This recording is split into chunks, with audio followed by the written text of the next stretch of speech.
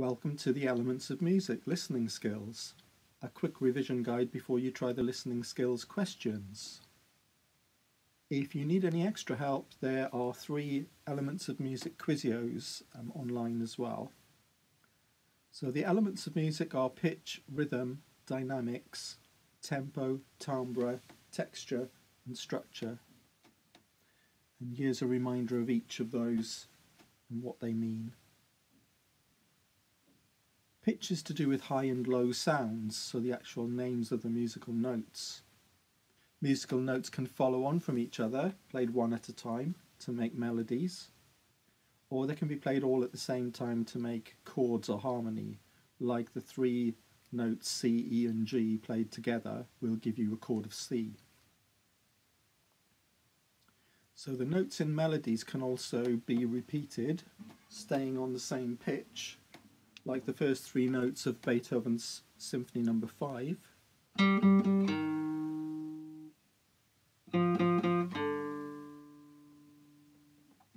The notes can move by step, like the steps of a ladder, for example C to D to E, like the beginning of this melody by the Norwegian composer Edvard Grieg.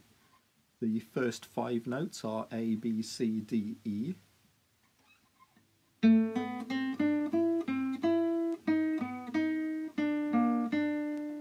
And then it starts to leap around a little bit.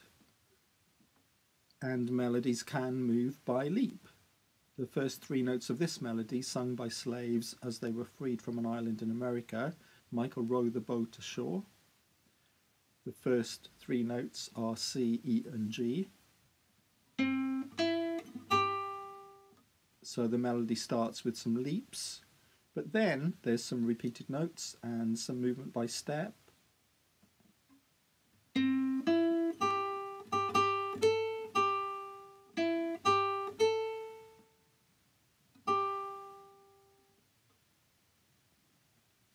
So as we've seen, melodies can have a mixture of all 3 of these ways of moving, using repeated notes, using movement by step, or using movement by leap. This example, Twinkle Twinkle Little Star, uses all 3 of those things really well. As soon as we hear the leap at the beginning, we know what this tune is, we recognise it. But almost every note is doubled up, in other words repeated. After the leap at the beginning, the rest of the movement is all by step, working its way back down to where it starts.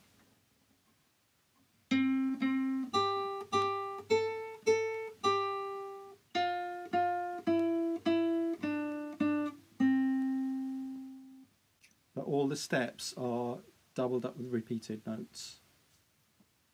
In the listening questions, the aspect of rhythm that you'll be asked about will be to do with meter. That's the way that notes are grouped in time. So sometimes they're grouped in 2s or 3s or 4s. Here are a few points that might help you to understand what the questions are asking you when you're listening. When we listen to music, we can move to the beat. Some beats are usually stronger than others. We can feel the beat in groups of 2, 3 or 4, or sometimes more. And beat 1 is usually the strongest beat. This is how we know how many beats there are. How many beats do we need to count up to before we get to the next one? And that will tell you how the beats are grouped. That's known as the meter or the time signature. Here are some examples. Some 2-beat, 3-beat and 4-beat groups. So the little arrow on top of the note is an accent. That means that note's louder. In these patterns you wouldn't really need that because we always know to make beat 1 stronger, and we feel it when we're performing or when we're listening to the music. So the 2-beat groups would be 1, 2, 1, 2, 1, 2, 1, 2. Now there might be other rhythms to go along with that to make the music more interesting, but you should be able to feel those 2 beats, that strong backwards and forwards between beat 1 and beat 2.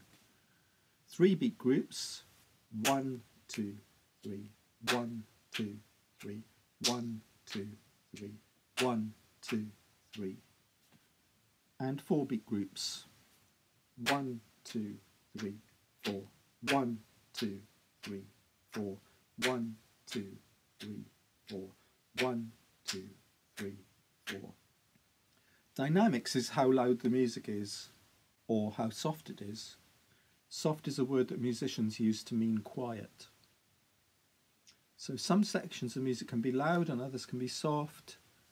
And it's good to have a contrast sometimes. You could have a loud section followed by a soft section and then another loud one. Loud, soft, loud. You could have a song with a soft verse and a loud chorus, for instance. You could hear how a piece of music starts softly and then builds up to a very loud, exciting ending. Tempo is how fast or slow the beat is. So the tempo could be fast or very fast, it could be slow or very slow.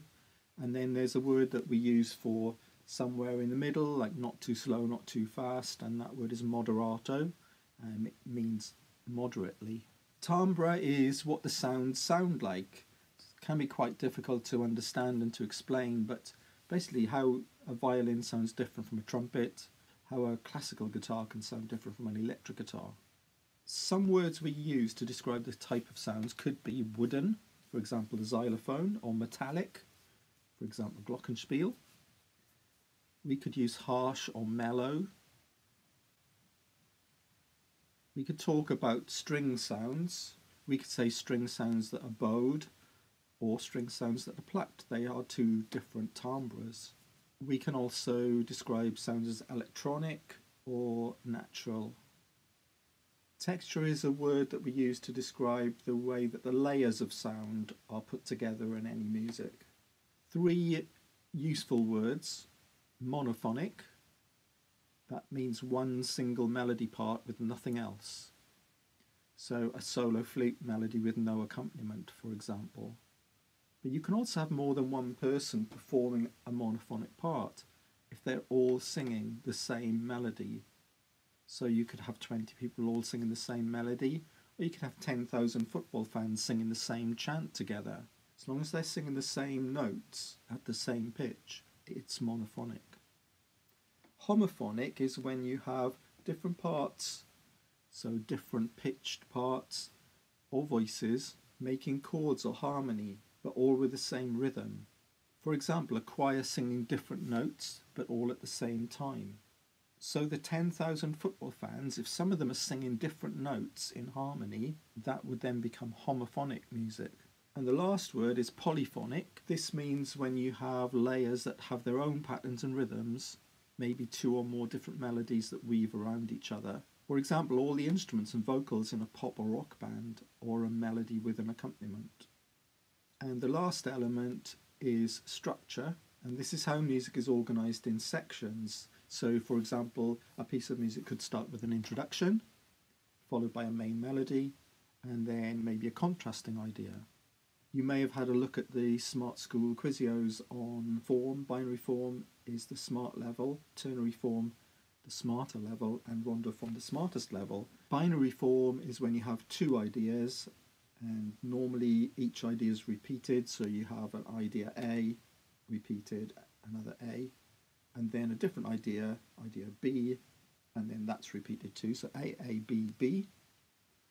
Ternary form is a 3-part form. It's like a sandwich of ideas. Start off with idea A, then you have a different tune, which is idea B, and then another section, which is a repeat of A. Rondo form is when you have one idea, one section of music that keeps returning. So in this example, the A section keeps returning A, then a different idea B, an episode or a contrasting section, then A again, then a different idea again, C, A, D, and so on. Coda is a special ending, it's normally based on the A idea. Verses and choruses in songs are a good example of how songs are structured and an easy way to describe what's happening in a song. But you also get introductions in songs, you also get pre-choruses and bridge, normally 2/3 of the way through, or sometimes that's called a middle 8. So that's the revision done. Now it's time to have a go at doing the quiz and seeing how many of the questions you can find the answers to. Remember to listen to the music carefully to find the answers, but before you do that, make sure you read all the options. And remember, the correct answer is the one that fits best. Sometimes you just have to make a guess, and quite often that will be the right answer. Good luck!